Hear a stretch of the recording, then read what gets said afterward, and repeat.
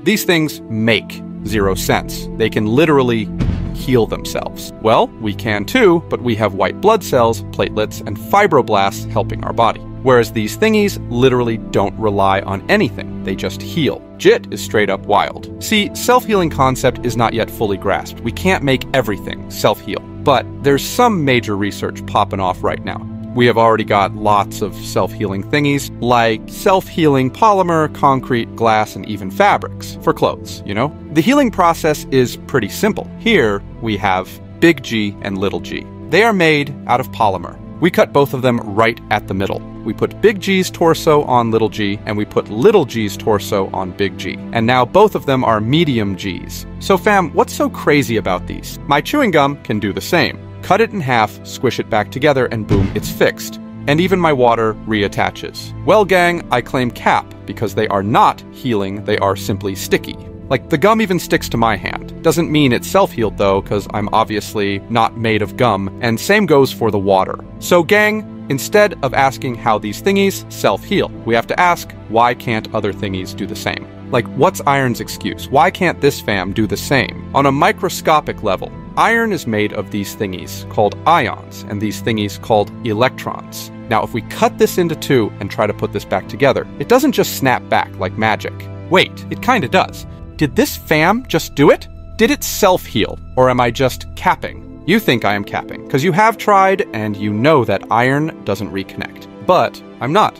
Actually, it can join back. But here is the tea. Oxygen is the real hater. When iron is cut, oxygen reacts with iron and that forms a layer of oxidization. It low-key happens mad fast and on a very tiny level.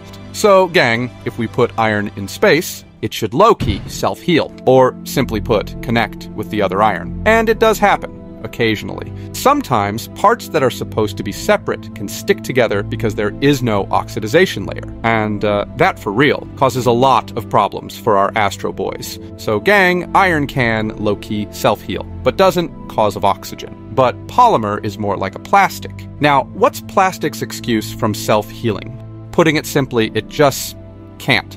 On a microscopic level, this is what plastic be looking like.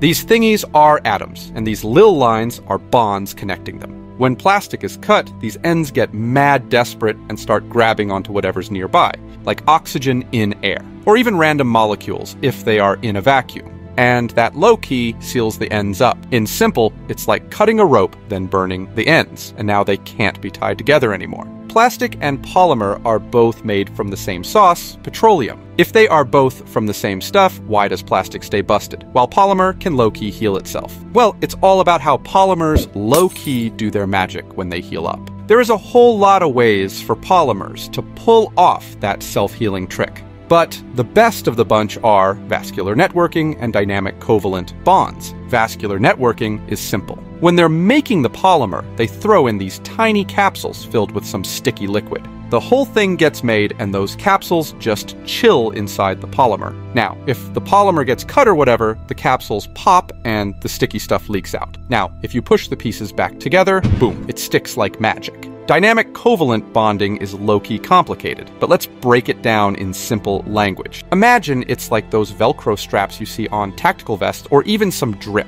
like shoes. If it rips or breaks, no biggie, you just slap it back together and boom, it sticks again, just like Velcro. Well, gang, now you know how self-healing materials work, but it isn't for free, especially not in this economy. It will cost you a subscribe, and if you want a tip, then leave a like.